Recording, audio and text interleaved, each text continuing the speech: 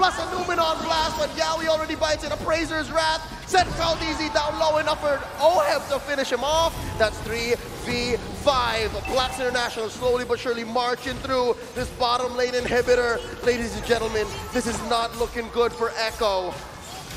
2 members down. They can see they're gonna try and defend their mid base tower with the Blacklist. They're moving so quick and they might still keep going. Oh no, there's not enough AoE here. Another torn apart memory. Haji pops a real world manipulation. Down goes Sanford. Sanji's gonna fight it as well. Haji takes him down. And Blacks International is the first Filipino team to confirm a grand finals spot.